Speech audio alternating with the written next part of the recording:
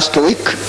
We have made it and decided tunafanya baada hii tunaimaliza exactly 1. Bwana Yesu asifiwe sana.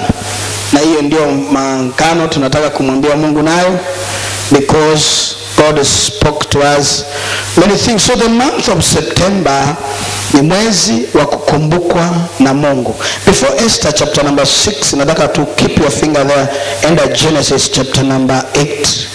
Genesis chapter number 8. Genesis chapter number 8.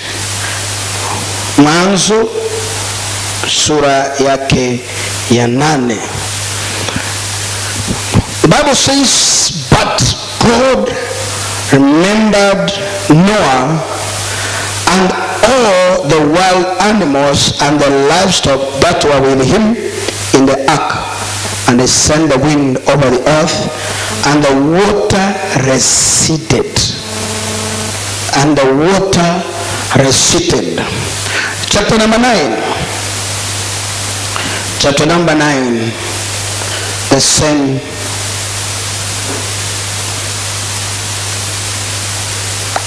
Chapter number 8, and then before we go to chapter number 9. And the Bible says, verses number 20. Then Noah built an altar to the Lord, and take some of the clean animals and the clean birds, and sacrifice burnt offerings on it. And the Lord smelled the pleasing aroma, and said in his heart, never again I will curse the ground because of man, even though every inclination of his heart is evil from childhood. Nataka mark that word. I want you to mark that word. Never again I'll curse the ground because of man's, even though every inclination of his heart is evil from childhood. Never again will I destroy all the living creature as I have done. Translation yako gani? John yako ni gani? The same. Steve yako hebu soma.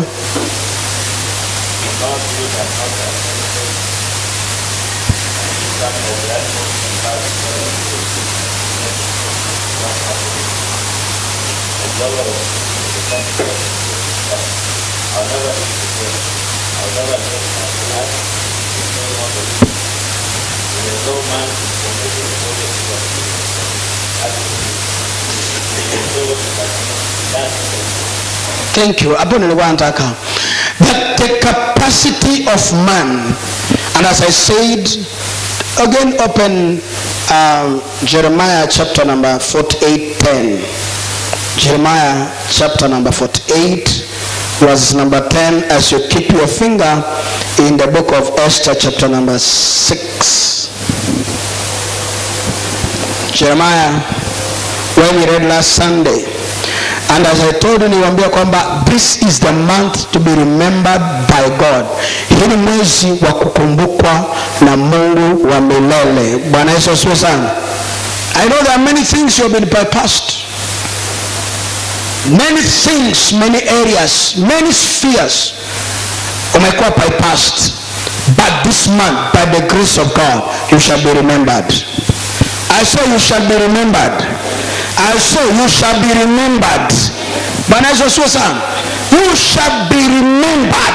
Lazima Mungu akukumbuke. Unasikia sio? Haina shida. You can be in a place for a long time.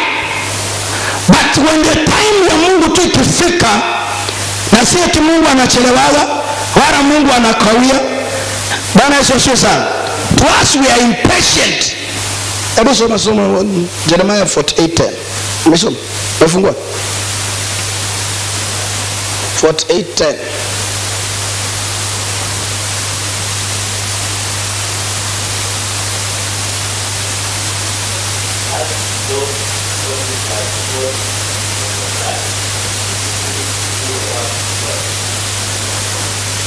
The other translation says, cursed is a man that who does the work of God deceitfully. Kiswahili nasema amelaaniwa afanyaye kazi ya Mungu kwa madharau. Kwa nini? Jamani sema kwa sauti. Amelaaniwa afanyaye kazi ya Mungu kwa madharau. Hiyo ndio tunasema. Now Esther chapter number 6 verse number 1, ni sitaisoma yote na ruka tu. The Bible says that night the king could not sleep. He ordered the book of Chronicles, the record of his reign, to be brought in and read to him. It was found, recorded that Mordecai had exposed Bigethana and Tereshi, two of the king's officers who guarded the door, who had conspired to assassinate the king Xerxes. The Bible says, and the king asked, what honor and recognition has Mordecai received for this? The king asked, nothing has been done for him. His attendant asked. Bwana Yesu asifiwe sana. Leo ninataka nisungumuze na wewe before our preacher comes to speak to us in the next service. Nikuongeleshe nikwambie, kukumbuka kila mtu aliye chini ya jua. Kuna watu wamemkwaza katika njia moja au nyingine. Bwana Yesu asifiwe sana. Yani sometimes uko katika a very hardest transition. Huko katika uzito wa maisha. That time you expect wale marafiki walio karibu wakukumbuke. Si ni kweli? Na ndio nataka uelewe ya kwamba, ninataka ufahamu ya kwamba don't be offended by God for taking time. Bwana Yesu asifiwe sana. God does not take time. Mungu hachukuagi muda. Wewe ndio unajua muda. Mungu anaga time. Mungu harakishwaji na kuja kujaji pole pole. Ni sisi tunaonaga masaa inakwisha kulingana na sisi. Unaona ni saa 1 asubuhi, saa 12 ndio hiyo masaa inaenda. But did you know Masinde, God has no evening and morning in his calendar? That's what the Bible says. One day before the Lord is like 1,000 years.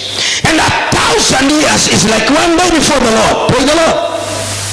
Maandiko inasema Mungu ndiye alimfungia, because Biblia inasema kwamba akakuja akamfungia kwa safina for protection, ya kwamba maji isiingie. Baraza sio sana. Kuna vitu Mungu anafanya katika maisha, sometimes unaona kama amechelewa. Let me give you this testimony, Masinde. Na nimeitoa mara nyingi sana, naitoa kwa heshima ya Mungu, na it is part and parcel of my life. When I was 24 years old, nimeokokea, nikawa na shughuli ya kujifanya ninataka kuoa. Sina nyumba, sina kazi, sina chochote, niko tu hivi. Na nimeona marafiki zangu wote vijana tuliokuwa na wao.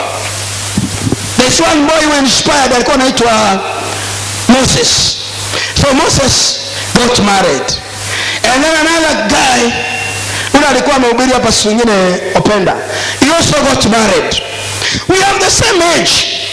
Na sasa wao walipooa katika hiyo period, pastor akaanza kutufanyia counting.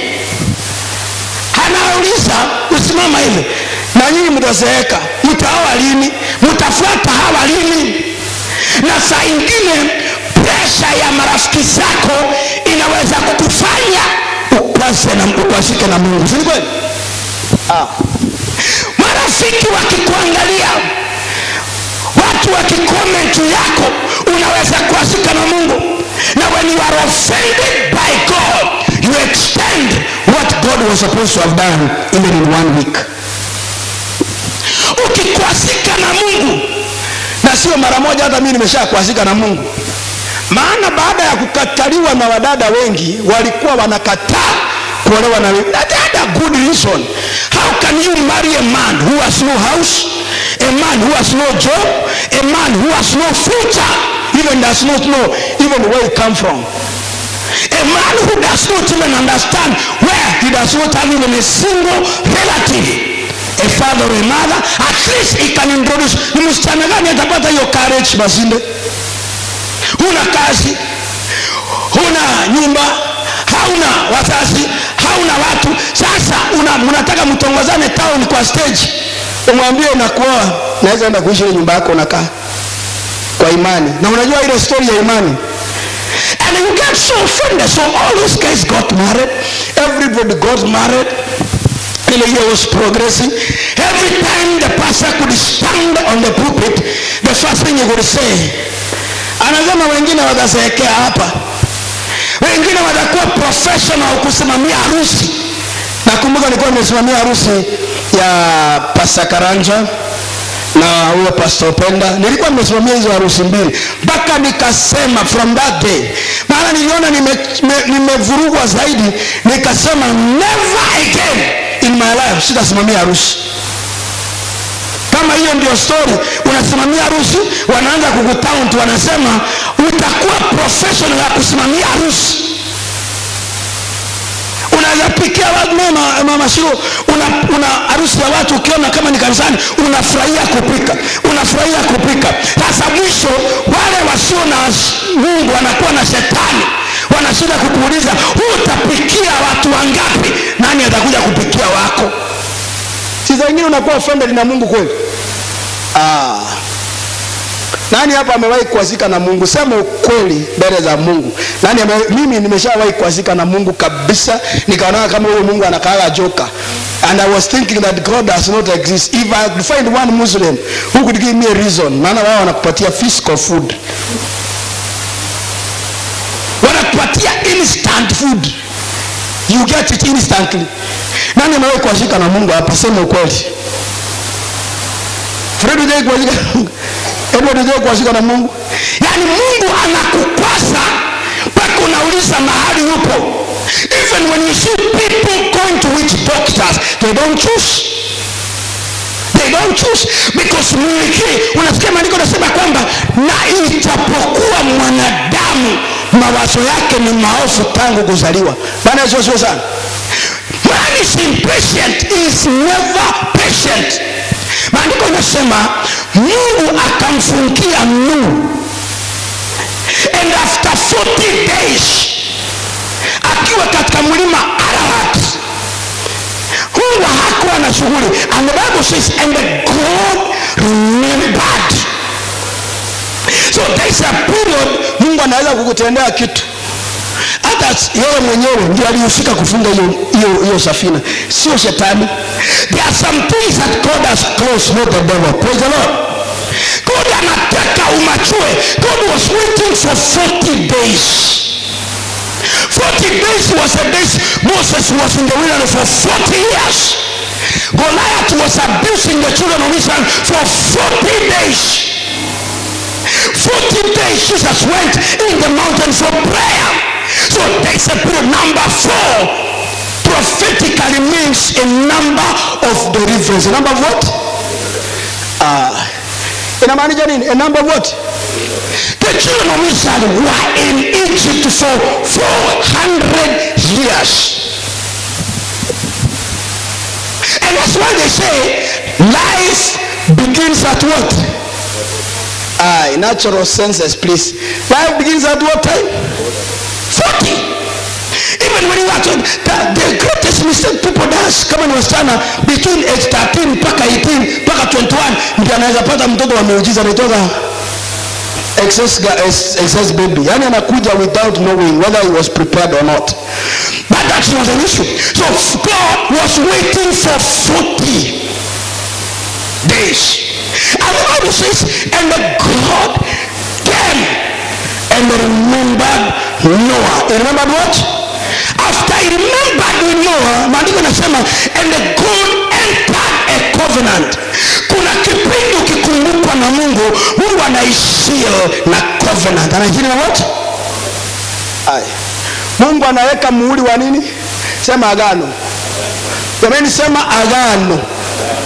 Mungu anaiweka muhuri wa agano. God makes it a covenant.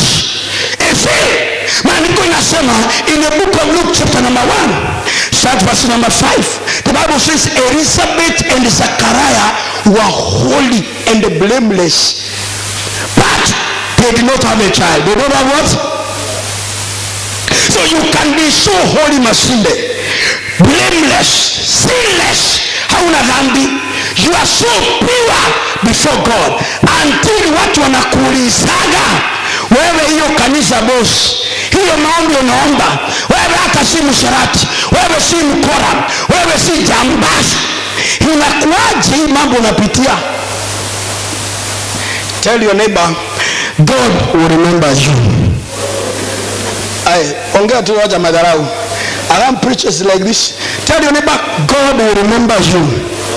Mani inasema Zakaria and Elizabeth, they were holy and blameless before the eyes of men. Sahi tu hebu tuanze hesabu sasa sahi. How many in this church sahi tunaongea dakika hii mama Shiro hapa kwa hii kanisa ni wangapi kuanzia mimi ambao they are blameless before men, leave alone God. Inua mkono hivi, you are blameless before human being. Tony pekee ndiye kwa blameless. It is true kwa sababu ana adui. Bwana Yesu asifiwe sana. Wangapi? Steve, are you blameless or blameful? No, be honest. Are you blameless or blameful before men? Not before God. Because God keeps on forgiving your sins every day. Every morning he remembers to forgive your sins.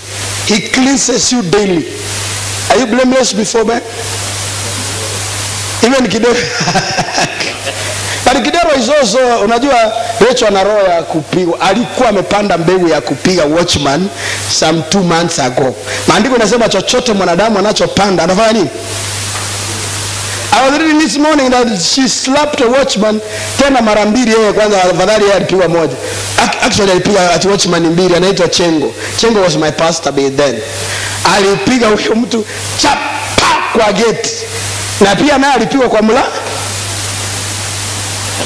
Kwa hivyo chochote mwanadamu anachopanda anafanya nini? Tena anavuna maradufu. Na maandiko inasema Zakaria and Elizabeth. Hebu soma translation yako brother. Chapter number 1, Luke chapter number 1 verse 5.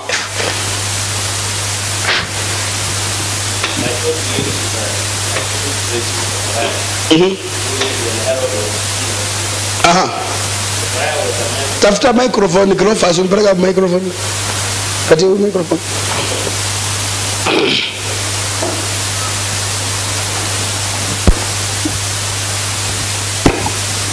Luke 1:5. My story begins with a Jewish priest, Zechariah, who lived when Herod was king of Judah. Zechariah was a member of the Abijah division of the temple service hall. His wife Elizabeth, like himself, a member of the priest tribe of the Jews, a descendant of Aaron. Zechariah and Elizabeth were godly folk, careful to obey all God's laws in spirit as well as in letter. But they had no children. The other translation said they were blameless before men. They were blameless before what? I said they were blameless before who? Yani dunia hii, they were blameless. Leo hii Masindi wa muke useme ujakwaza mtu. Mimi kuna watu wamenikwaza mpaka nikiamka na kulala, mpaka nilikuwa nauliza Mungu siku moja, namuuliza God, what is all about this? Mungu akaniambia, I am teaching you character. Before I entrust you more, I must teach you character. And God, you are teaching me so hard. So I know I'm even too soft.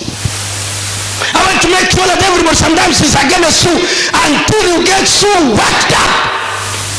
I went to one guy who was doing my normal routine or medical checkup, and then the guy said, I see your level of pressure. It's not bad.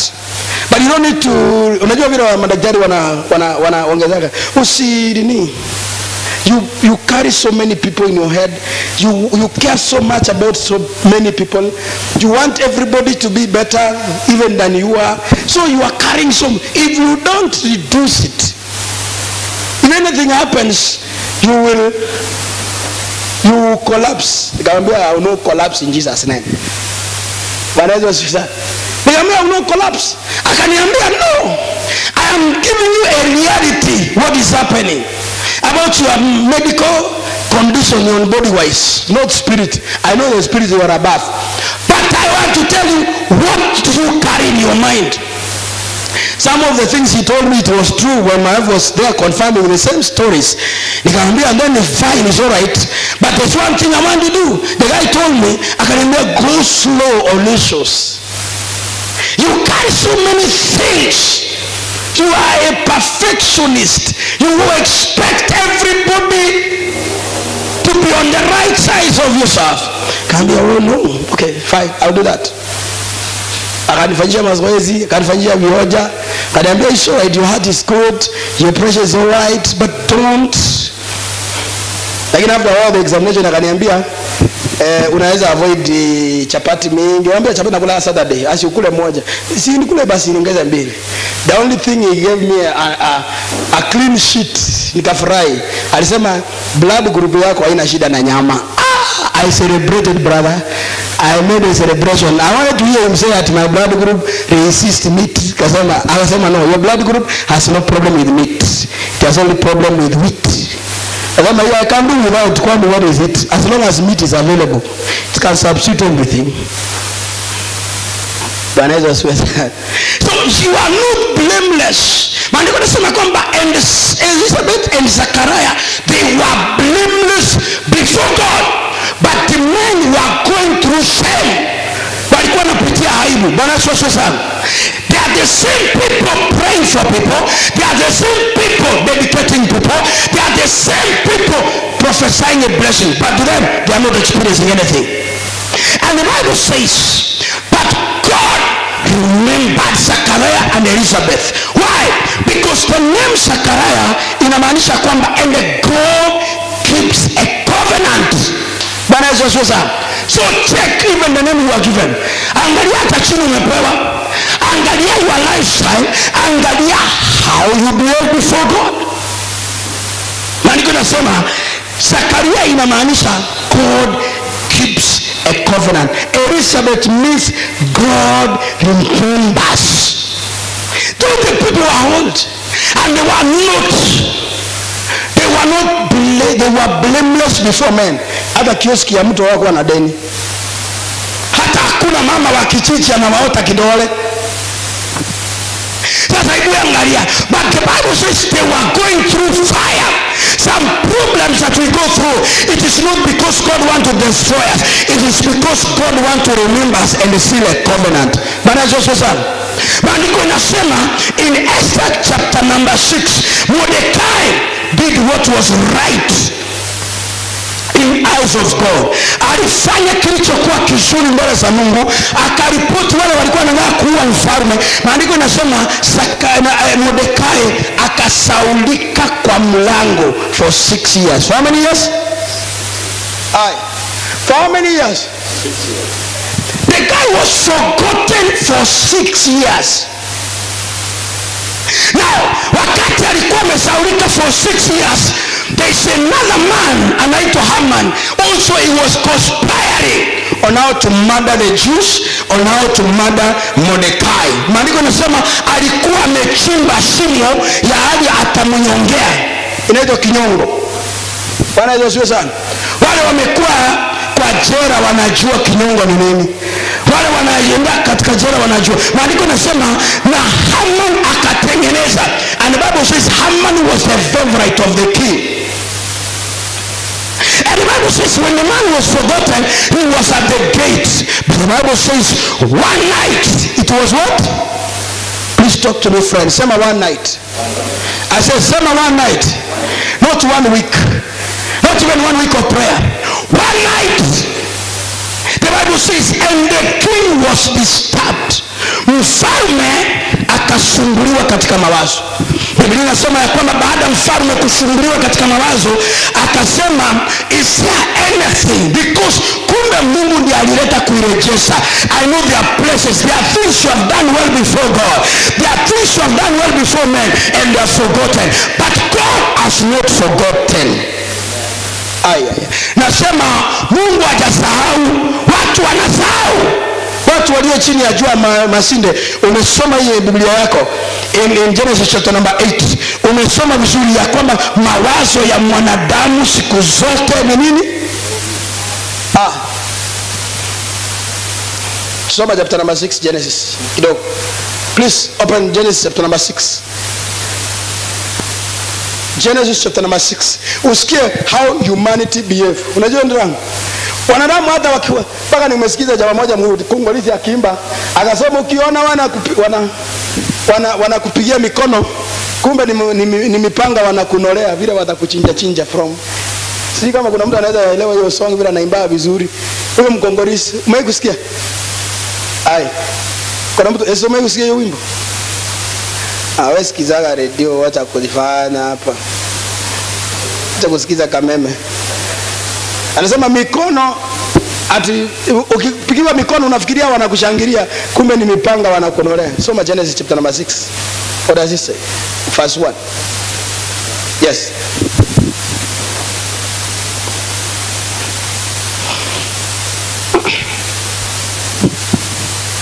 Where start verse number 1. Genesis chapter 6 verse 1. Now a population explosion took place upon the earth. It was this time that the beings from the spirit world looked upon the beautiful earth women and they desired to be their wives. Then Jehovah said, my spirit must not forever be disgraced in man. That's what I wanted. My spirit will never forever be disgraced in man. Holy, evil as he is, I will give him 120 years to mend his ways. The only time that God has given you between one morning into evening, 120 years. Anasema ukisema that translation sema kwamba my spirit will never continue struggling with man because his minds are evil. They are what? I said they are what? Even when you see people in the street, my brother, driving big cars, don't think they are holy. Let me repeat my statement once again, even if you don't want to listen to that. Even when you see men and women on the planet Earth flying helicopters, driving big cars, what people give testimonies in churches, and you think that is God. It's not God. There are people who are drug traffickers. There are people who are Satanists. There are prostitutes. There are people who have kept people's husbands in their houses and they are driving big cars. One woman smoja anasimama kwa madhabahu anatoa ushuhuda anasema Bwana Yesu asifiwe. Bwana amenibariki sana. Anaendelea kufanya nywele hivi. Hallelujah. Bwana amenibariki. Ilikuwa nimesahaulika. Bwana amenitokea. Kabla hajamaliza ushuhuda, ule mama mwingine bwana yake akatokea kwa mlango. Huyu akamwona anaendelea ushuhuda. Watu unajua sasa vile wanakuwa wazuri kwa kanisa, wakafikiria huyu mama ametoa ushuhuda ya nguvu, sasa amejazwa anataka kufanya nini? Kuanguka au akachiwe. So obvious ashes were there. This woman, the woman, she was an elder wa kanisa, akasema this time round nataka kuifanya hadharani. Because huyu ndiye anakuwa supporter, ndiye anakuwa closer, ndiye anakuwa powerful. Kumbe these are blood money. So even when you see people driving big cars, they should not spare your life. But and even when God remembers you, it does not necessarily mean material. Material can be an accompaniment, but your soul, my brother. Nilisoma juzi kwa gazeti wanasema devil worshiping vile imeanza Kenya na vile wamechukua nafsi za watu. So that people no longer love churches. What they do? Mpaka watoto, mpaka watu wazima sasa imechukua. Mpaka wakasema Nturere accident, they were involved in everything.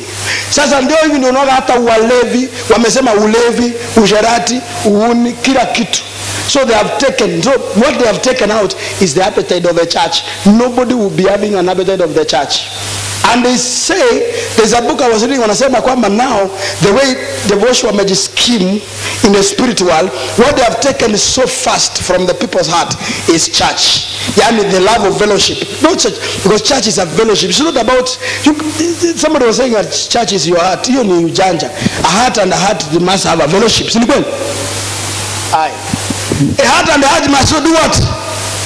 Hata wale unasikia ati TV nyumbani ndio kanisa. That is satanic.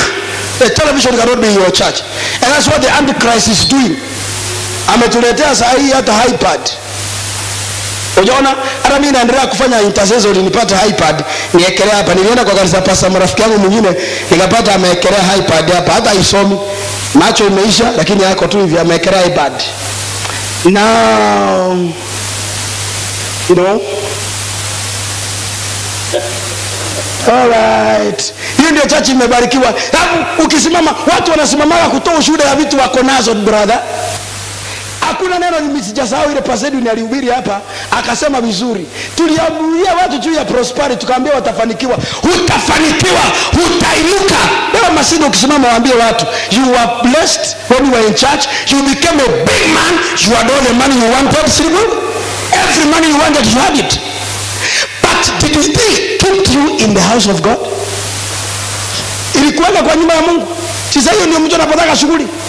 Kama hujaipeleka bibi Seychelles, inaitwa Seychelles kama Mombasa. Sunday mko kwa barabara. You don't even bother calling pastor, is a useless character now. And you can stand in any forum and give a testimony. Let me feel that woman. Yule mama alitoka pale akasimama. Huyu mama amevaa, unaona hearing inavana na nguo, inavana na kiatu, akona kifungo. The Lord has blessed me with a raffle. Imagine I've been walking with I've been coming to church by Madatu, but the Lord is so wonderful, brethren. I said, thank God. Hallelujah. Kama ilikuwa movie kwa hiyo church. Uzuri vitu vya Mungu, ndugu yangu, Mungu anakupimagaga hivi. Si ati Mungu anaogopa kukupatia hata gari, hata kazi kubwa, hata kuwa president ya Kenya. Si ati anakuogopa. He may not need you to be the president of Kenya. I want you to write this word very quickly down in your memory forever. There are things you need in life God will never miss to give you.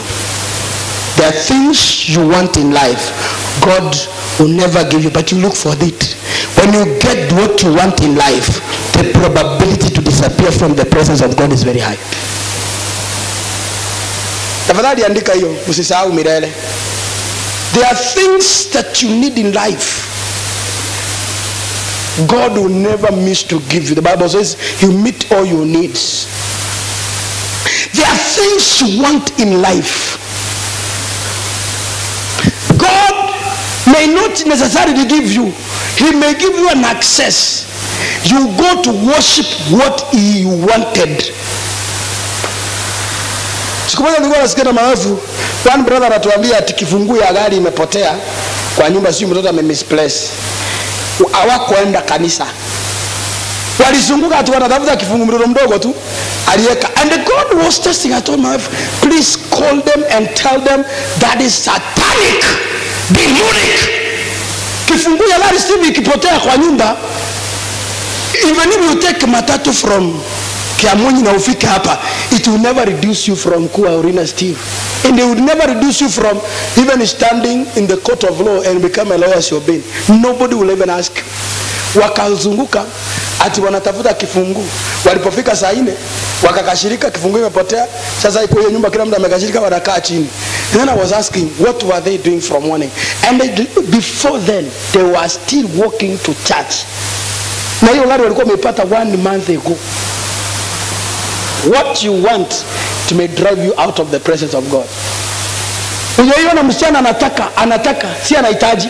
Anataka mwanaume akona gari. Unafikiria akipata mwanaume akona gari, ni kanisa atakuwa na gari ataitafuta ipembeleze vile itakapokaa. There are people you need in life. God will sustain them for you. But there are people you want in life. They will continuously give you distress. They will ever constantly frustrate your life. They will ever make your life miserable. When I got that revelation, brother, the other day here, even God spoke to me. We were here. He said, even there are members we want in life. It is our joy. Tukipata watu wamejaa hapa hivi mapremio kama ile nilikuwa nawaambia juzi, Kajari anasema, msichana anasema ati mimi nilikuwa na 1000 nikapanda mbegu nikapata premium. Excuse me, and I ask you guys, everybody here can afford a thou. If the criteria halisi ni ya kupanda mbegu ya 1000 upata premium. Kwa hii chache hata mimi sinaweza wakopesha thou. Kwani mimi naweza kuwa mtu pasa mbaya sana? Unafikiri mkiweka mapremium hapo hivi nje kama moto bazaar, wasemekana ni washika wa hiyo kanisa, hakuna watu wataongezeka hapa ndani by virtue of those premiums? John, tukijaza magari hapa nje kwa hii limousine yangu hapa, unaona hiyo, kwa hiyo limousine sasa mimi ni substitute limousine ikuwe ni range. Nyinyi mmezunguka kama wana wa Israeli, mmezunguka na hiyo mapremium, kila mtu imejaa. Kwa mfano vile hapa kwa hii nyumba tuko tuseme watu kama 30, si ni kweli? Alafu hawa 40 mweke 40 premium hapo nje. Na mtu akiuliza what, because the first question watu watauliza what is going on hapo ndani. Si ni watu watauliza hivyo? Wanaambiwa ni nini? Wanauliza ni nini? Curiosity itakuwa ina demand ya kwamba kama ni kanisa ya watu aina ni kanisa ya watu aina nini? Wakifika ndani wanakumba wanakuambia if you continue doing like this God will give you a premium. Kwani unafikiria hakuna mtu atabaki hapa kwa premium? Ndirangu napenda kutoka shamba mwanangu hapa na matatu. Ukipata hiyo premium utaiogopa. Now listen. Wewe msana umeiona mahali watu wanapiganaga church life nini? Huyo mama akakaa chini akamwambia pastor, let me give you this testimony. Huyu ni malaya. Bwana wangu ndio mnunulia gari, mwingine anamlipia nyumba, mwingine ndiye hivi viatu unaona, na ninamjua na ni msichana rafiki yangu. Sijui nini, akampea testimony. Akamwambia hata mahali amewekwa hiyo ushuhuda na watia si ushuhuda, hiyo ni ukora. Sio ushuhuda ya kweli. Hiyo ni ukora tu wake, umalaya yake ndio anakuja kusimama kwa madhabahu kusema. Not that God does not bless people, he blesses them. But if you get what you want, brother, it will separate you with God. But if you get what you need, if you get what you do what? I say you get what you do what? I was asking God, why do you want to give us that kind of statement? He said, I give you this statement to strengthen your faith, to make you more stronger, to make you more active, appetite of waiting. Now listen to this. Maneno nasema, and Mordecai was remembered by God. And God said, what have we done? And I want to tell you, my friend, this month of September, there are people who have forgotten you. But at the moment God remembers you, nobody will forget you. I say nobody will forget you. There are people who have forgotten your identity and your address. One man came here one day, I think some 6 months ago, even not 4 months. Huyo ndugu tulikuwa na yeye, anaitwa Pastor Otieno, tumekaa naye miaka nyingi. Nilikuwa namtafsiria nikiwa kijana tu barubaru na jitahidi. Now one day when we met, Otieno tuliachana for about 15 years down the line. So when we met na yeye kwa Bishop Joyce, wakati tunafanya ordination kwa Bishop Joyce, and then we talked to Otieno. I told him Mungu anatusaidia, this is what we are doing. We are struggling, trying to raise the ministry in the city. Otieno has been in ministry for a very long time. He's a very dynamic preacher. Tulipokutana na yeye tukakuja. So Otieno hakujua tunaenda wapi. Yeye hakujua. Tukakuja tukaingia hapa, tukaongea, tukamuitisha soda kwa demo hapo. Na rafiki yake wakaanza kukunywa. After that, Otieno akachange attitude yake. Otieno alikuwa anamdharau sana Masinde kwa bidii. Unajua ile kudharau kwa mfululizo. Mungu anakudharau kwa anakudharau mfululizo. Mtu anakudharau kwa mfululizo, yani sio mapenzi yake. Kila mtu pegi, when you are down, ukiwa chini, you are very few people. Even wale unaona maskini vile wanadharauliana hata wakiwa chini. Ona umbwa ya kichakani, umbwa ya msituni. Unaona vile wanadharauliana. Ikipata mfupa kila saa So hata ule mwingine jirani akiwa ajue hapa akukuji. Lakini umbo ya kizungu ile inakula chakula ya kilo 5 inakuwa na shughuli. Inakula, ina relax, inakaa. Now, kuna watu wanaodharau maisha ya mtu. Na kuna wakati unatafuta watu wa kukumbuke. There are times you try to raise people. But I want to encourage you, my friend, you don't need to raise people. You need to raise God. I say you need to raise God. I say you need to raise God. Tukianza maombi ya kesho Monday, afadhali you raise God. When you find God, you find every person that will need you. Amen. Nilimwambia Mungu, nikamwambia God, I know I want a big car, but at least I need a car. Mungu anauliza, that limousine you have is a car. You need it. Si unatoka shamba kuna hapa. Bwana Yesu asifiwe sana. Si Mungu anakumbuka na mahitaji yangu. For mobility, kwani for mobility nani Masinde, see this, I need a transport to go back home when it's raining. Kwani hii limousine yezi nifikisha? Sijuzi hapa ndirangu amekuja kuichukua aende nayo ravine. Na akaaja bia yake na ni mpya kuliko yangu. Nzura. Nikamwambia roho ni smart, mwili ndio umechanika. Ukiona mashida iko hivi ni mwili tu umetaabika, lakini tayari nafsi imewekwa baraka. Bwana Yesu sana. Alikuja akachukua hiyo limousine, anapiga one kick inawaka. Akatoka. Anaenda, alienda nao siku mbili akasema, "Hey bwana, hii gari inaenda na gear number 4, kumbe inakuwa na 5." Nikamwambia hiyo ni limousine. Wewe unasikia nikibatiza limousine unaona kama ni story. But if I'm given an opportunity today to choose anything, I want a Range Rover, even if I don't know how to maintain it. I want it. But I need what? I need a car to take me back home and bring me to church. There are people who have jets today. They don't need it. Yeah, they don't want it. They need it. Because they must be in a place where it is very congested on traffic. What can he do? Atafanya nini? Na maandiko yanasema Mungu akamkumbuka Mordekai, akasumbua mfalme, akamwambia ya kwamba wewe mfalme kuna kitu utafanyia Mordekai. Maandiko yanasema na Mordekai alipokumbukwa na Mungu, wale walikuwa wanamchongea. There are people today, they conspire over people's life daily. Watu wanakonspire usiku na mchana. Kuna watu they are never resting until wamekuona uko zero. Bwana Yesu asifiwe sana. Kuna vitu Mama Lilian unahitaji na kuna vitu unataka. Saa hii unaweza hitaji shamba yako ujenge nyumba, uishi na amani bila kulisumbuli wa rent. Lakini unataka nyumba ya bedroom 6. Watoto wako uko na wawili, kila mmoja anapotea kwa boarding, mwingine wako South Sudan. Wewe na bwana yako mnahitaji bedroom ngapi kuishi ndani? Alezi mko na divorce basis. Umedivorce, kila mmoja anakaa ile na I think that's why the African mentalities are very poor. Bwana Yesu asifiwe sana. Bwana Yesu asifiwe. Bwana Yesu asifiwe. Sasa uko peke yako kwa nyumba na bwana yako, nyinyi wawili. Shirako uko chini Karos, wambo wako Nyaururu. Si mko tu hivi. Baada ya miezi ngapi ndio mtawaona karibu.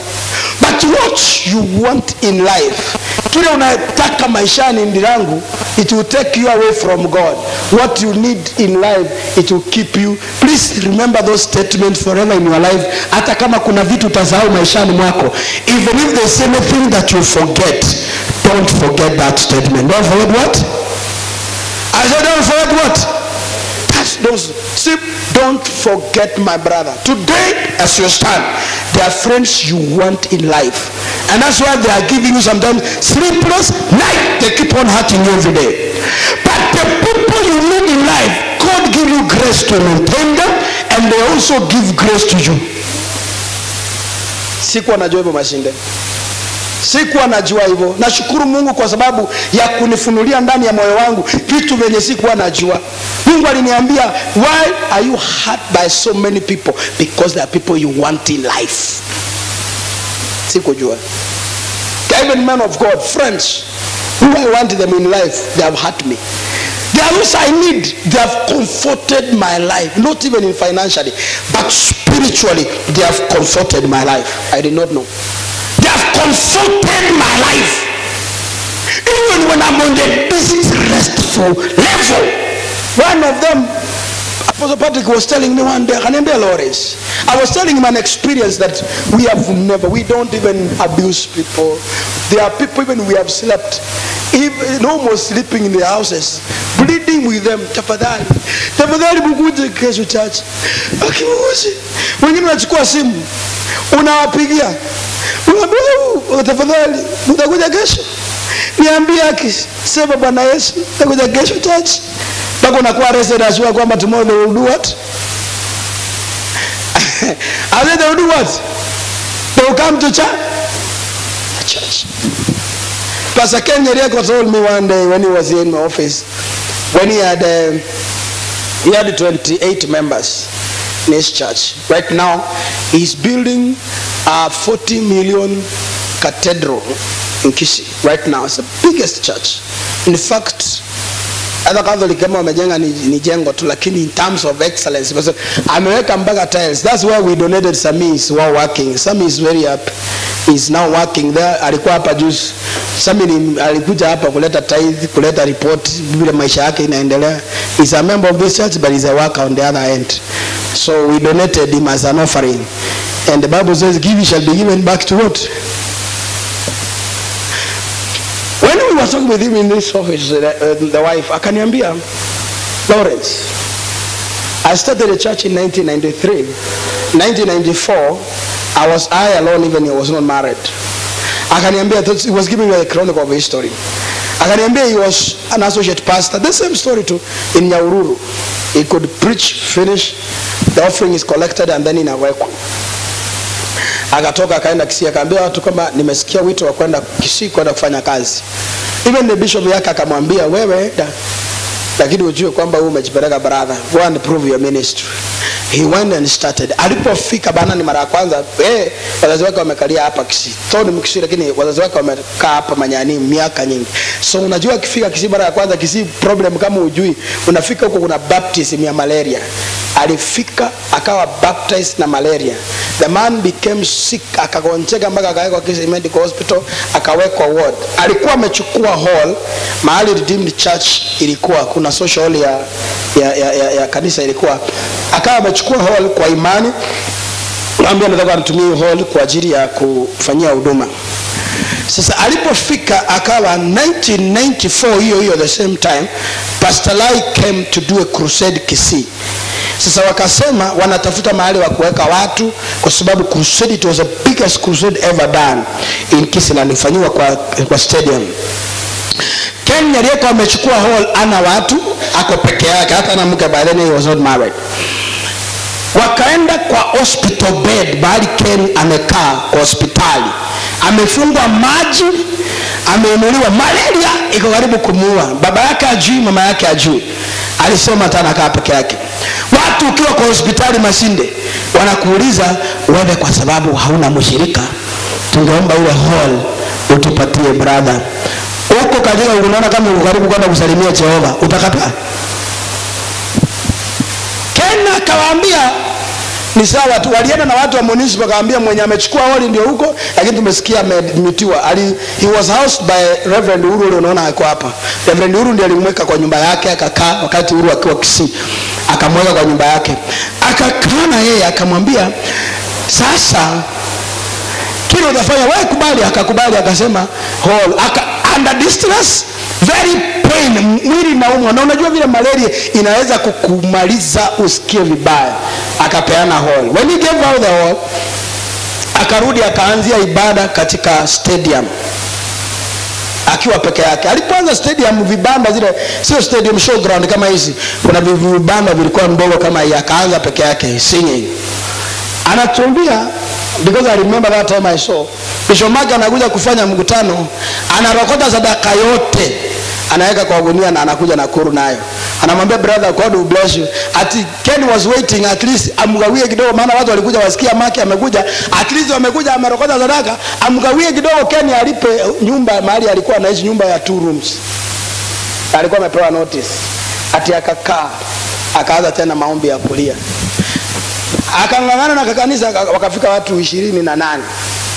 Ndugu mmoja Mbaluya na yeye alikuwa amemweka hapo kama mwazo shit. Akafanya mazoezi. Jamaa akamkata because akakata Ken watu 18. Ken ndiye mkaka ndiye kwanza wameoana mpya katika ndoa, they are new in marriage. Mama ako na mimba hivyo imesimama kubwa, watu wametoroka wote mpaka atikula. He said he will come one day to give you testimony so you can be able to encourage.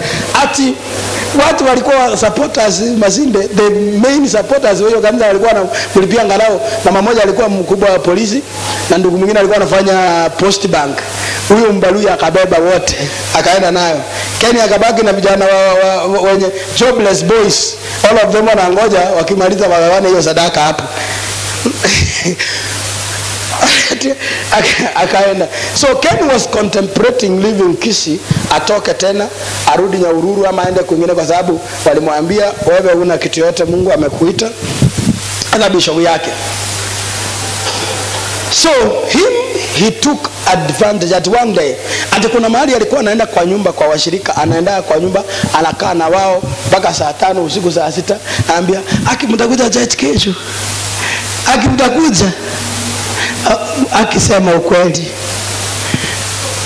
Ati Kenya anakuwa assured ya kwamba akiendelea kuhubiri mpaka saa 5 kama vile tunahubiri zaidi saa 5 dakika 5, ako sure hao, kwa sababu alikuwa na wao jana, watafanya nini? Watafanya nini?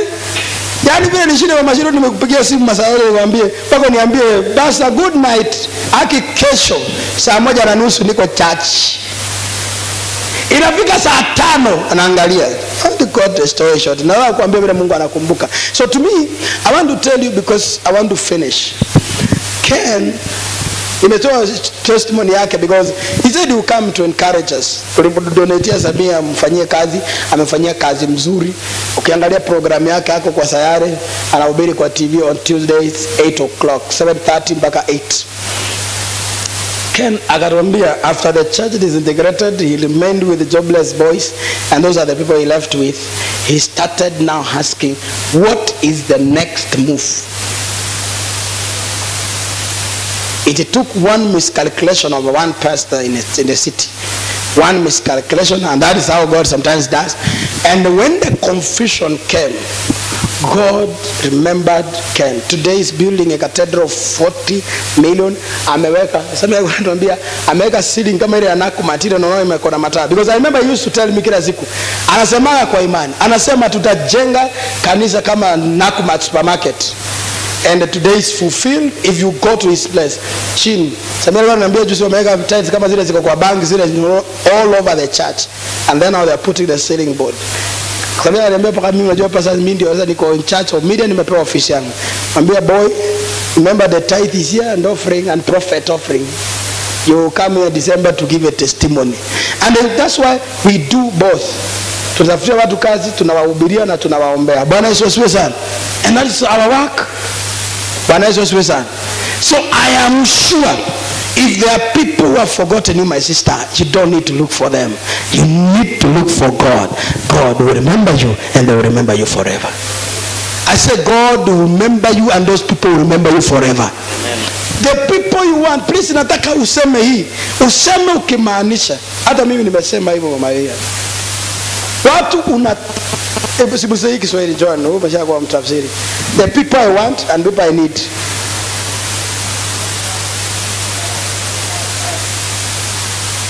Ni gani unaona ina sound smart kulingana na wewe Kiswahili? Sasa nisema hapa juu. Ni gani unaona kama wana sound smart? Alice, kuna watu uko nao katika maishani unawataka. Ujaona mwanamke anataka mundugu mwenye ako na nyumba ya bedroom 6.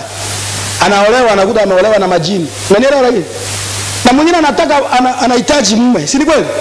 Anataka ndugu tu wa bodaboda ama ule financial instability. So they start rising together. Unaona? Si kuna wanawake leo wanatukana wanaulizwa ni nini ulibeba kwa hii nyumba? Hilo ni moja. Siku hata kuna rafiki yangu mmoja is a pastor. Anatukanaga bibi yake. Life anamwambia si wewe na mamako mlikuwa mnauza uji. Na huyo mwanamke ameingia kwa huyo pastor because the pastor chased the first wife. I don't know whether he chased, I can call it ama what they did. Wakaachana. I think pastor may know that character. They call him a character. So the guy is a traveling preacher and he can give a very false testimony. So he gathers a lot of money. So after he gathered a lot of money, those are blood money by the way, that's one I will be sure. He gathers a lot of money. So amefungulia mama, akaenda akakombolea mama yake mother-in-law nyumba ya bedroom. Mama alikuwa anaishi nyumba ya single room. Sasa amemkombolea nyumba ya bedroom 4 na anamulipiaga mwaka mzima. Huko Voi si nyumba kubwa. Yaani yuko si expensive kama hapa. Alafu amefungulia sasa huyu pesa. Pesa hiyo ya ujanja. Pesa anadanganyaga ati kwamba anasaidia orphans. Na siku moja nikamwambia siku moja utakuwa orphan usipochunga. Ama watoto wako watakuwa orphans. Sasa huwa anarudi anatukanaga bibi yake anamwambia aje? Anamwambia bibi yake akimuuliza jambo lolote, kwa mfano bibi yake anauliza na huyu umeongea na yeye nani? Siku basi wanawake wote kama huko jealous kwa mume wako you have no love. Love as jealous. Si ni kweli? Niulize swali ya pili. Love as what? And the God says I am a jealous. Kwani Mungu ni shetani? Anasema I am a jealous. Ama inakuwa aje? Ukiona mwanamke ama mwanaume anakaa carelessly tu, sijali hata aongea hata. Yani you are no jealous. Bala ni afadhali usimame hapo unasema wako unasema nini? Sema tusikie tukiwa watatu. Maana shahidi watatu ndio wamwi. Alafu usinosema these are private. So when this guy msichana akimuulizaga, nakumbuka siku moja alimkashirikia wakati wamekombolewa nyumba hapa Milimani. Kabla hajaondoka hapa Nakuru. Anamwambia, "Ona huyu, nimetoa yeye na mama yake kuuza uji. Ninawasaidia. Walikuwa wanauza uji wanatembea na miguu hapa town, wanahangaika. Why? This lady wanted a man of means." Ni kweli? But she needed a husband. If you get a husband because it's a need, you respect, you do what? I say you do what? But if you want a man, if you want a woman, see kuna ndugu I want a beautiful wife. Not I need a wife. You want what? I say you want what? See, my pastor friend got a beautiful, excellent, bombastic, dynamic, pragmatic wife. Ako figure 8. Dada ukimwona kabisa kwanza akisimama kuimba. The lady she was cute. Na kwanza alilelewa Mombasa ndiye akaja Nakuru hapa. So ulikuwa unamuona kama ni Mwarabu lakini Mkikuyu tu wa kawaida. The lady she was pragmatic. Wacha tumie lugha za kankatras. Ile lugha sijui hata kama inamaanisha nini lakini niseme tu kufurahisha tu mioyo. Modelistic. Msichana mrefu. Juzi nilikuwa naonesha maafu na bishop. Nikamwambia the guy akaandika kwa magazine moja akaandika akasema I have gotten a wife I wanted. I did not take a note of that name. I have gotten a wife I wanted. Huyo msichana siku ya mwisho wanaambiana usiku anamwambia kwanza walitolewa hapa Kiamuni kwa harusi anaambia mimi sitaki kuolewa na mhubiri. Mimi maono yangu sikuwa naolewa na mhubiri. The man could not understand vile huyu mwanamke anaweza mkataa kulingana na yeye. The guy could not understand. Hangeelewa. They forced until they did their wedding. 1 month later, the drama began. The man was heading a big church of more than 2,000 people. What happened next you can't understand, you can't believe. They disintegrated, they divorced, and the man became a victim of divorce. Right now he's married again. So if you get what you want, Joan, you will lose what you need. Kuna watu wasema, I want it now, not tomorrow. What? I need. God knows your needs. Bwana Yesu asifiwe sana. In the book of Mark chapter number 11 verse 24, the Bible says, and God knows what we need before we start praying, not what we want. Tumelilia watu. We cry. Si tumelilia watu. Pengine tunawapembeleza. Ni nini hatujaona, tunaambia watu hata mtu ache church tumelilia nati. And one thing we will be sure, all of us, God will give us grace. God will do what? I say God will do what? I say God will do what? Please stand up on your feet for a minute. Na uambie Mungu, mwambie Bwana na kuomba unisaidie katika maisha yangu. Simama kwa miguu yako dakika moja. Simama tu, mwambie Bwana, umshukuru Bwana, umtukuze Bwana, mwambie Bwana na kushukuru. Baba, katika jina la Yesu ninakushukuru tena. Fungua kinywa chako, mwambie Bwana, nikumbuke maisha yangu, kumbuka jamii yangu, kumbuka watoto wangu, kumbuka vyote ninavyofanya maishani mwangu katika jina la Yesu Kristo. Fungua kinywa chako, praise and worship. Kujeni hapa tunataka kwanza mara moja so that we can be able to finish the service as we said.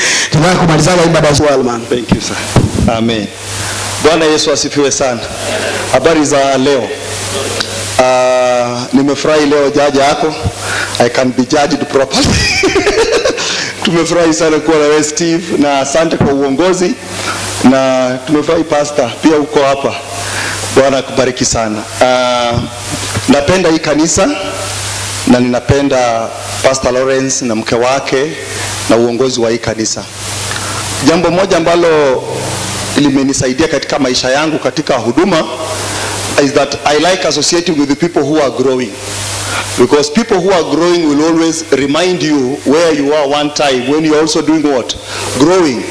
Na kuna mambo mengi ambayo nimejifunza wakati ambapo kanisa linakuwa, kwa sababu nilikuwa privileged kulelewa kwa kanisa ambalo limekomaa, alafu nikatumwa kwenda kuanzisha kanisa, na ndio nikakuja kugundua kumbe watu hawakuwa wameokoka sana vile tunadhaniaga.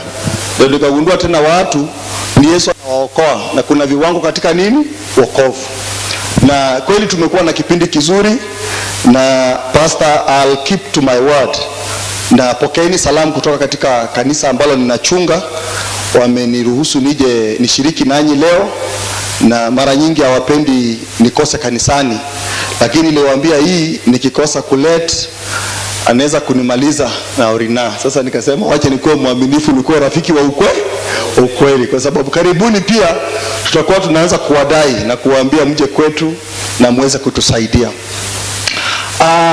Ningeuliza Cleopas, fungua hiyo chat yangu weke hapo, hata kama Pastor Lawrence leo ndio maneno itakuwa hapa mingi.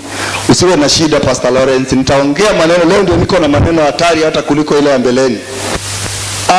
Kuna vitu ambavyo huwa vinasumbua watu katika wokovu, na nilipokuwa najiandaa kwa ibada ya leo, kuna jambo penduo pandule mwingine kwanza na watu basi niwekee hapo. Sasa nataka uelewe hivi, mara nyingi tumehubiria watu vitu vingi, lakini kuna jambo Mungu aliniambia mwaka huu. Mungu akaniambia umehubiria watu kubarikiwa, na ni vizuri watu wabarikiwe, but the greatest thing ambayo Mungu anatafuta sio kubariki watu. The purpose of salvation is to transform people. Bwana asifiwe sana. The purpose of being saved is for transformation. Unfortunately, so many times we are not transformed. Na kwa sababu gani? We don't deal with the issues of the heart. We must deal with the issues of the heart. Proverbs chapter number 6, kama uko pale, verses number 16, Biblia inasema, these things the Lord hates, yes, 7 things are abomination to him: a proud look, a lying tongue, hands that shed innocent blood, a heart that devises wicked plans, feet that are swift in running to evil, a false witness who speaks lie, and one who sows discord among brethren. Leo ningependa kuzungumza kuhusu verse number 19 part B, ambayo inasema, a false witness who speaks lies and one who sows discord among brethren. Ningependa kuzungumza kuhusu the 7th thing that God hates the worst is planting discord among brethren. Now, the funny thing is that unapotazama Biblia inasema kwamba moyo wa mwanadamu ni mdanganyifu kuliko vyote, nami Mungu ndaitafuta kuijua. Bwana Yesu asifiwe sana. Na moyo wa mwanadamu, unapotazama moyo wa huyu ndugu hapa katikati, ukiangalia huyu ni Roho Mtakatifu amehepa. Wakati ambapo watu wako na kiburi cha maisha, midomo ya uongo, kuua watu ambao hawana hatia, kusingizia watu na kuchorea watu mambo mabaya. Mzee Kobe anajua hiyo. Unajua Mzee Kobe anajua kufanya mambo, alafu yeye akishafanya mambo anatoa kichwa yake anaangalia, alafu anaangalia, na unajua kuna ujeuri wake na anaga haraka anarudisha kichwa.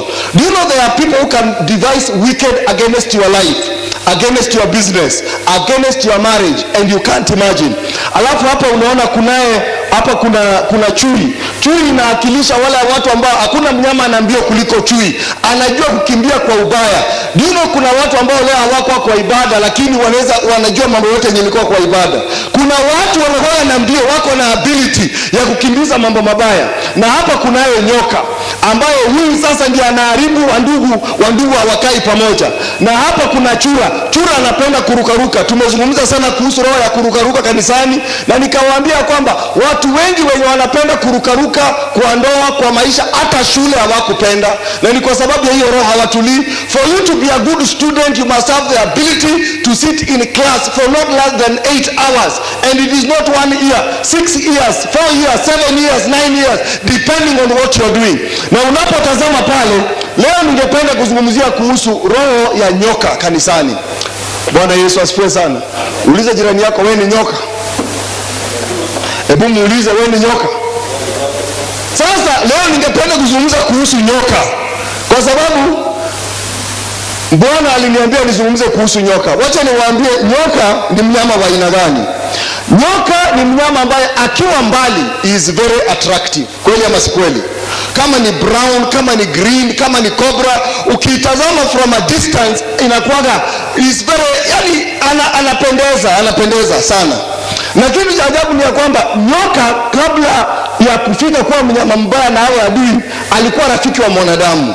Na ndio mnyama ambaye alienda kwa shamba ya Eden, akamtafuta Hawa, akaanza mazungumzo na yeye. Na Biblia inasema ya kwamba yeye walipokuwa katika ile mazungumzo, mwishowe baada ya kumdanganya Hawa akakula matunda, baadaye Mungu akakuja akawafukuza kwa ile shamba. Wakati Mungu alipokuwa na laani, one of the things ambazo Mungu alisema ni ya kwamba wewe nyoka, kuanzia leo hautatembea, utakuwa unatembea na tumbo yako na utakula nini? Mchanga. Which tells us kwamba pale mbeleni nyoka alikuwa na miguu. Sasa kitu ambayo sijajua, I'm still trying to get the picture because that picture is not very clear. Kama alikuwa na miguu minne ama alikuwa na mbili. Kama alikuwa na mbili, then alikuwa anasimama hivi vile nyoka ni mrefu na anaweza kujikoil. Leo ningependa kuzungumzia roho ambayo huwa inasumbua kanisa sana na hatujalishughulikia, na hakuna kanisa na hakuna jamii na hakuna mahali watu wapo hiyo roho haitaingia. Hiyo ni roho ya nyoka. Roho ambayo haiwaruhusu wandugu kukaa pamoja. Yaani ni roho ambayo itahakikisha Steve asiendelee kuwa rafiki yangu.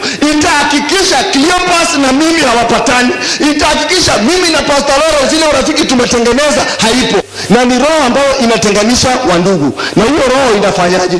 Wakati ambapo mtu wako na roho hizi ndani, na utagundua hizi wanyama ukiziangalia zinapenda kuishi kwa msituni. Roho ya huyu ndugu unaona hapa kuna giza, kwa sababu na huyu ni shetani amekaa anatawala roho yake. Roho ya huyu ndugu ni chafu. Na wakati ambazo hizi roho ziko chafu, zinapenda ni wanyama ambao wanapenda kukaa pamoja na wanapenda giza. They strive in darkness. What is darkness? Darkness has nothing to do with black, is ignorance. My people are destroyed for lack of what? Knowledge.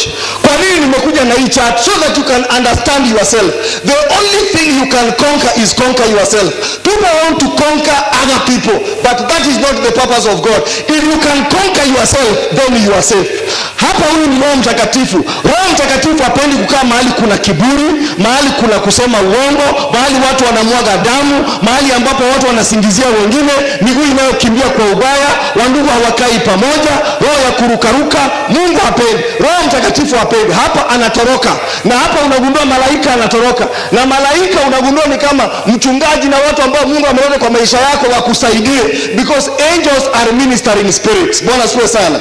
Sasa ni nini ambacho kinatusumbua kanisani? Nimeona watu kanisa, watu walikuwa watu wazuri, wanakuja wanaacha wokovu. Mtu alikuwa tu ndugu mzuri akabarikiwa akaacha kanisa, ndugu tu akabarikiwa akaacha mke wake, mke akaacha mume wake. Watu wanafanya vituko mpaka unauliza, na yule ni dada wa kwaya, na yule ni ndugu, na yule ni nini? Kumbe ni hizi roho watu hawafanyi namna gani? Hawazishughulikii. Na hizi vitu zikiwa ndani yako zinamkimbiza Roho Mtakatifu, kwa sababu Mungu hakai mahali pachafu. Na kama kuna kitu Biblia inasema katika kitabu cha Proverbs chapter 4 verses 23, guard your heart with all diligence, for out of it comes the issues of life. Leo ningependa kuzungumzia kuhusu the issue of life kutoka kwa hiki kitu ambacho kinaitwa nyoka. Nyoka ni mnyama wa aina gani? Number one, yeye ni mnyama ambaye is very destructive but at the same time very attractive. Ukipata kiatu ya ngozi ya nyoka, ama upate mshipi ama chochote kimetengenezwa na ngozi ya nyoka, si very expensive. Kwa sababu gani?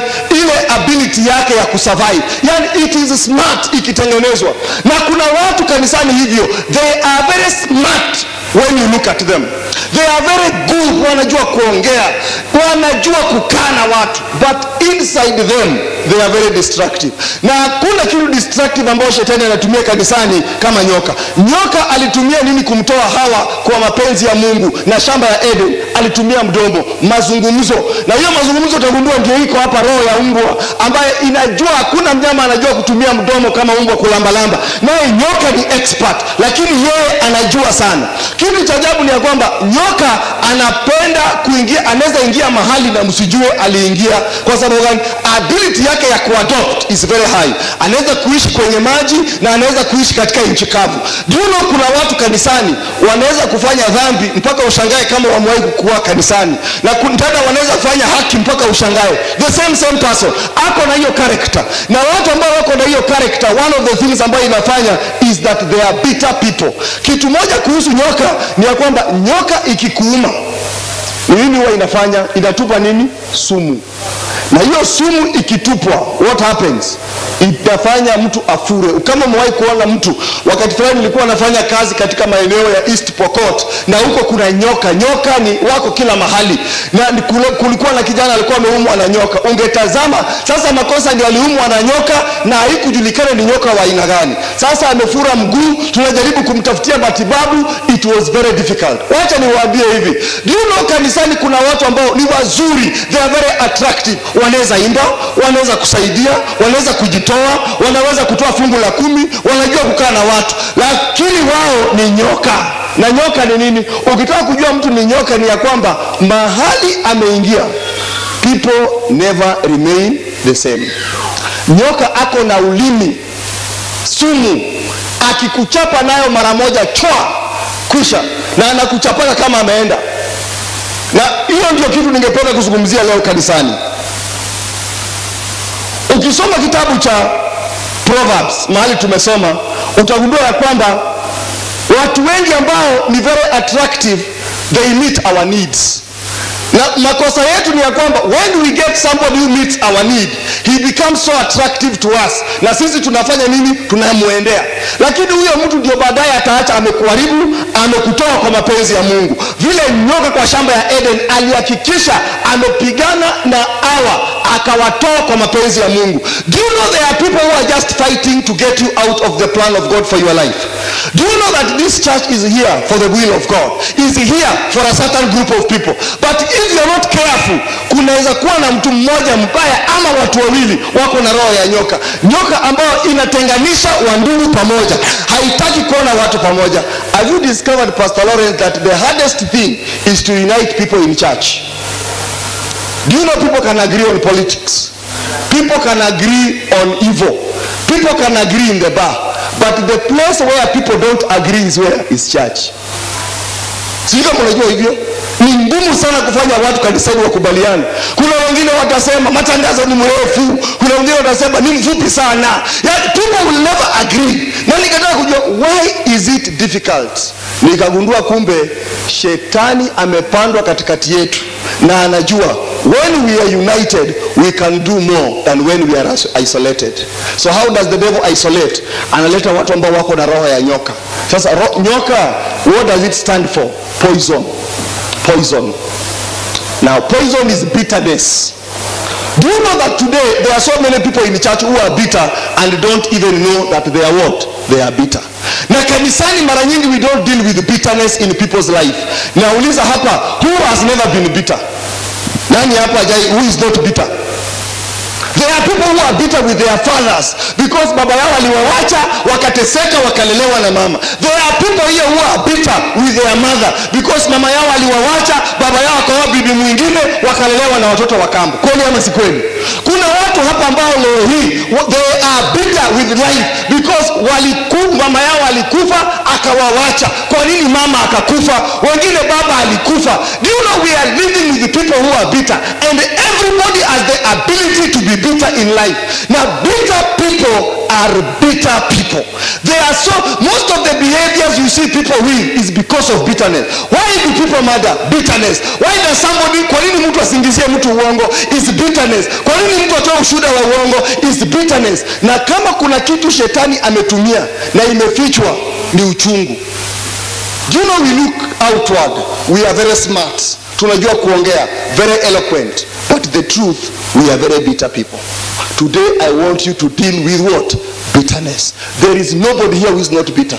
Kuna watu hapa walitamani kuwa kitu. Kuna watu hapa wako where they are in life. They don't believe that is where God wants them to be. So they are there by force. But inside them, they are very bitter people. So what is bitterness? Bitterness, ukiangalia kwa dictionary, wanna define like tasting sharp or sometimes unpleasant.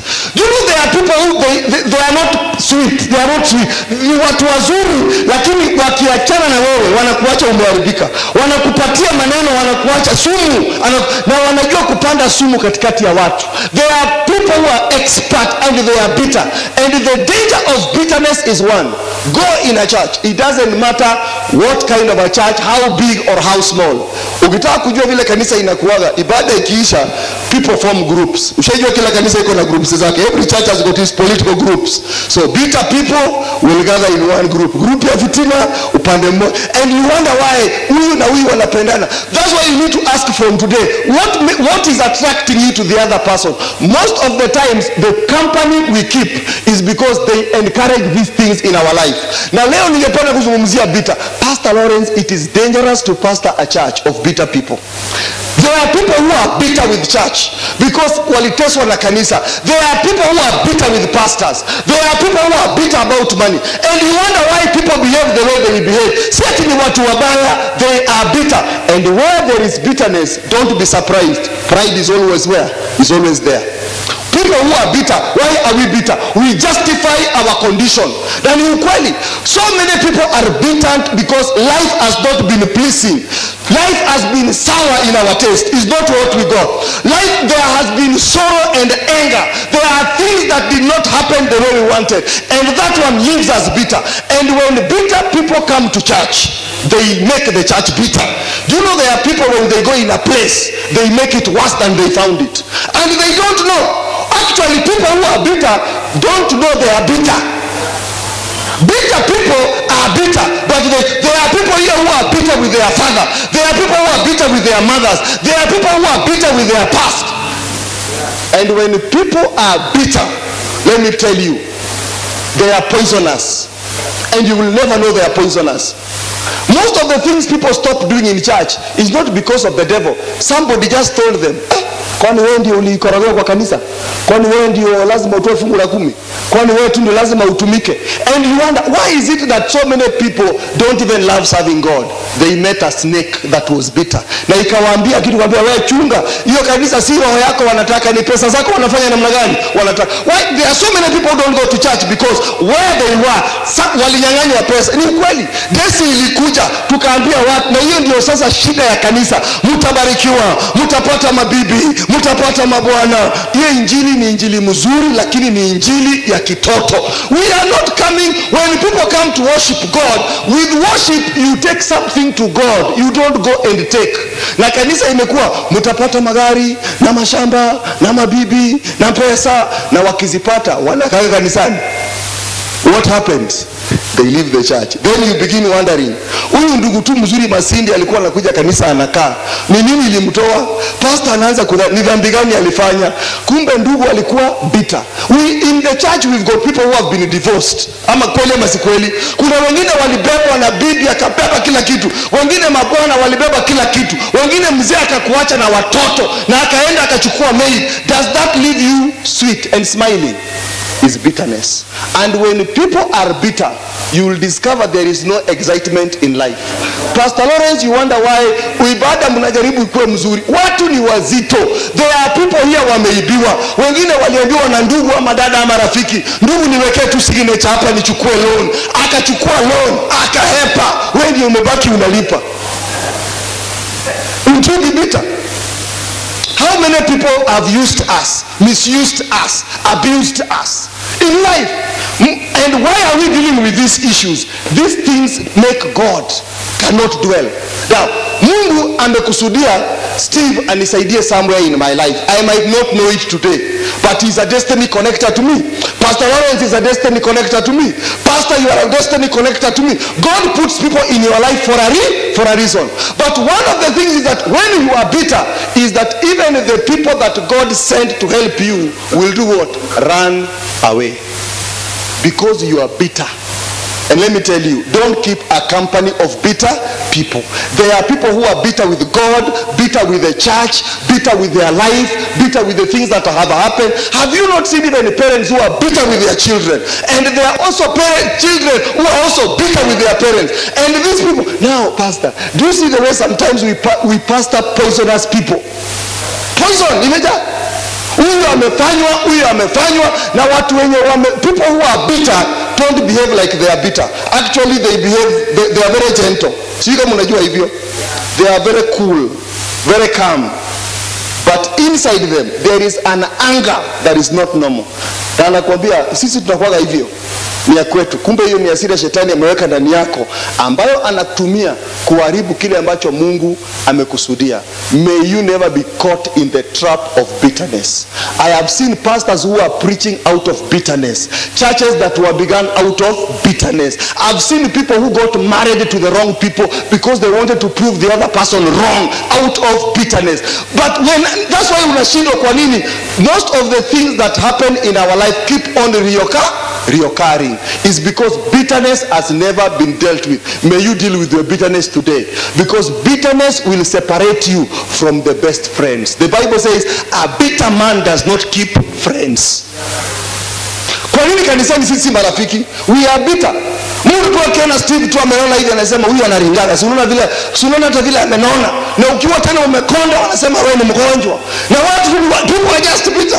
Ukiambiwa tu usimame tu hapo utoe matangazo, unasikia yeye ndio kipelembele. And you see most of the comments we make, they are not out of, it's because we are bitter. There are people kuna wasichana walitaka kuolewa na matajiri, wakaolewa na maskini. Na kuna watu walikuwa maskini, walitaka kuolewa na matajiri, life ikawakataa, wakakuja kanisani. They are bitter. And they don't know they are bitter. I have seen people who are bitter. Mtu akikuona na gari mzuri, hiyo wapi? Itagongwa kwa gari. Huko tuna bibi mzuri, huyo tu atakuacha. You wonder why, and it is in church. Kumbe, these are bitter people. Pastor, let me give you advice today. Never make anybody a leader in your church before you know where they are coming from and what made them live where they are coming from. Because bitter people will create bitterness. And where bitter people are, there is no peace. They will always quarrel. And there are people who will quarrel even when there is no reason to quarrel. Why do they have quarreling? It's because the bitterness is poison. And when a snake bites you, poisonous irritates.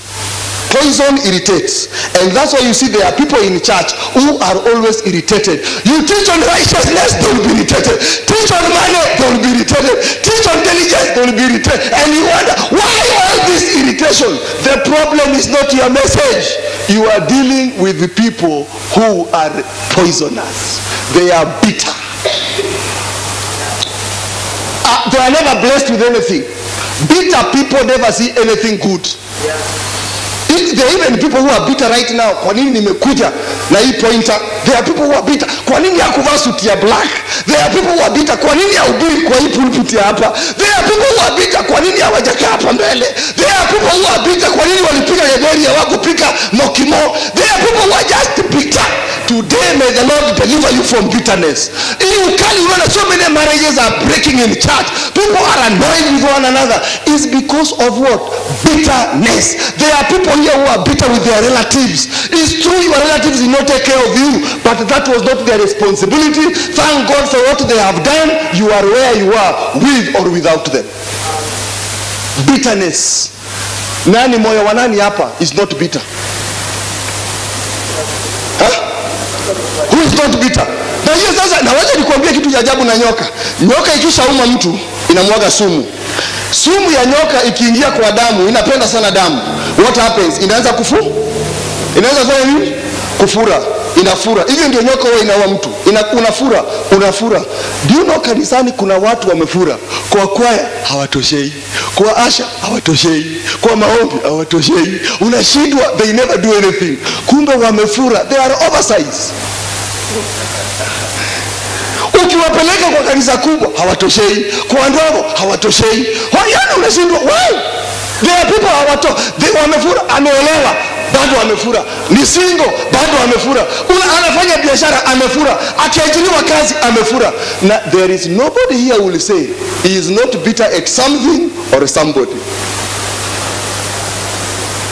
People have done me very bad things, and I discovered God is the one that sent them to show me how bitter I was. Sometimes you meet people and you want to be like them, isn't it?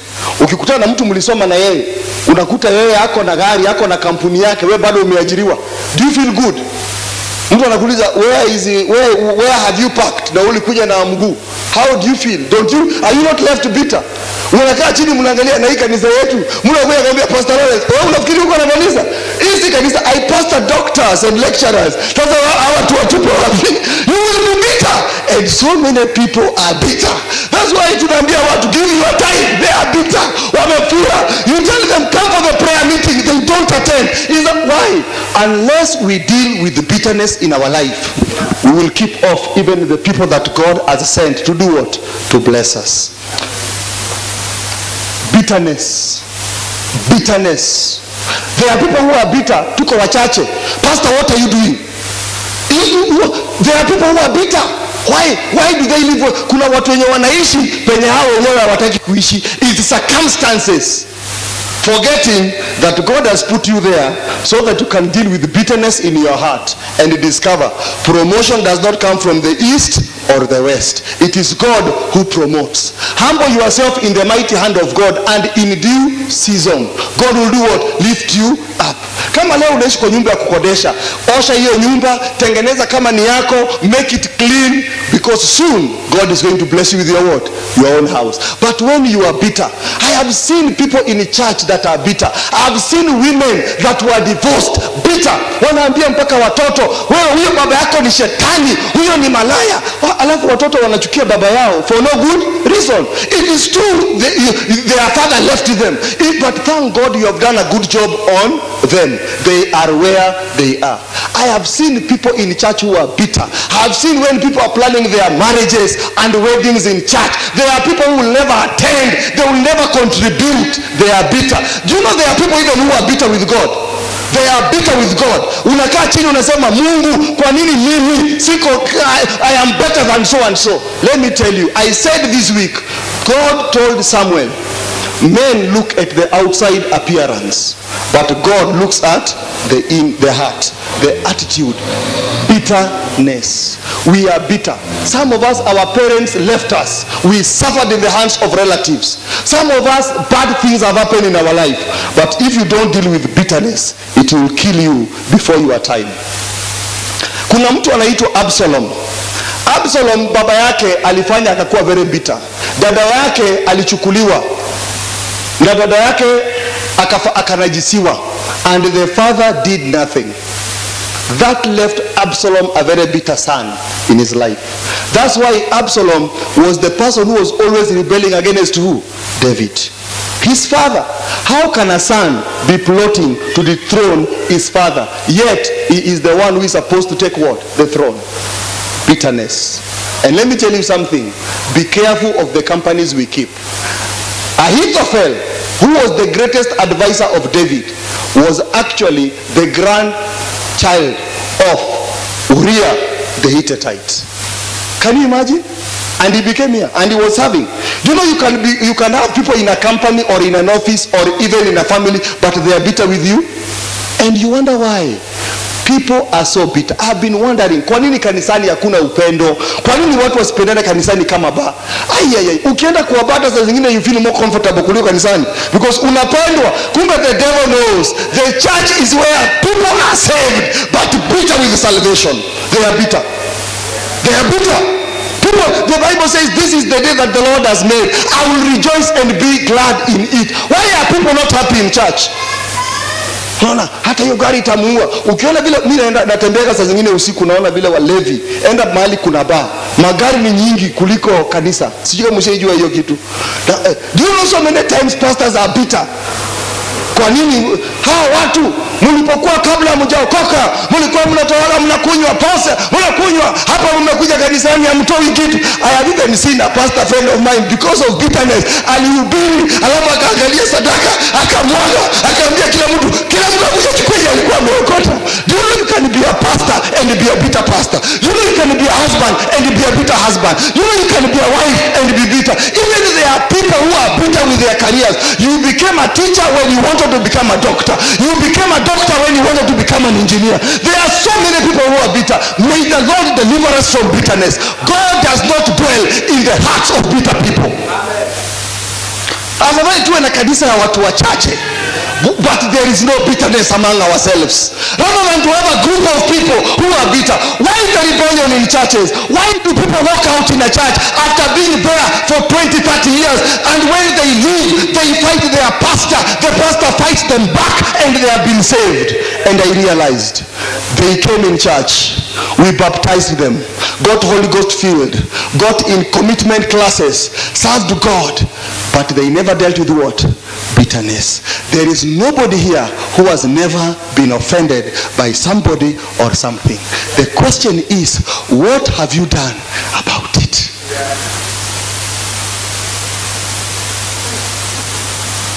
What have you done about it?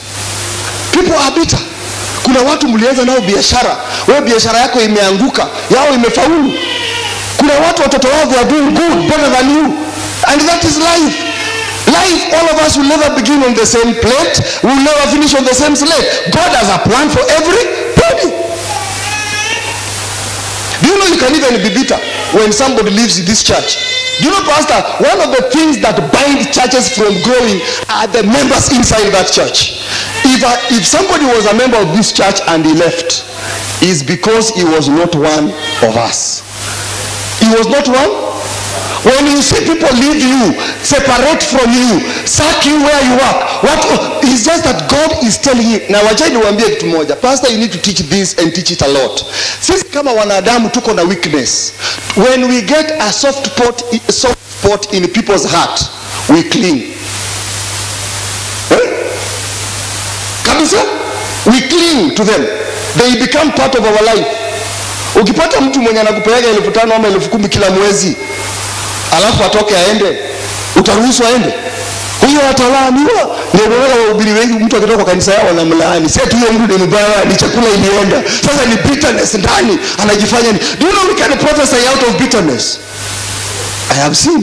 When you see somebody with a crowd, and na ndio nimekuja kushangaa, how many people have got crowds and they don't have anything to tell them? Wewe uko na substance, hauna mtu wa kuambia, it can make you bitter. I pray today, don't be bitter with your past. Don't be bitter with God. Don't be bitter with your business. Don't be bitter with your children. Don't